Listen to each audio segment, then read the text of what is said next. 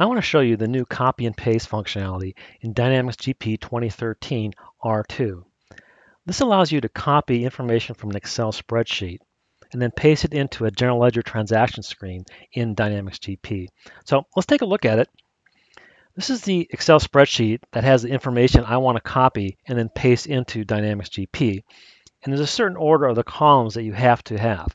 The first one is going to be the description. The second column should be the account number, and then the debit amounts and the credit amounts. So let's do it. Let's go ahead and copy this information right here.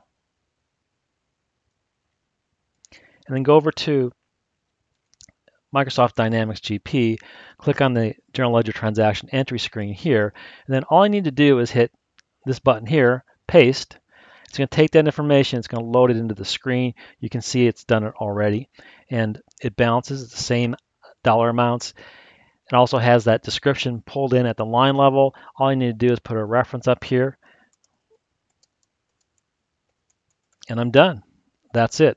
That's the new copy and paste functionality in Dynamics GP 2013 R2.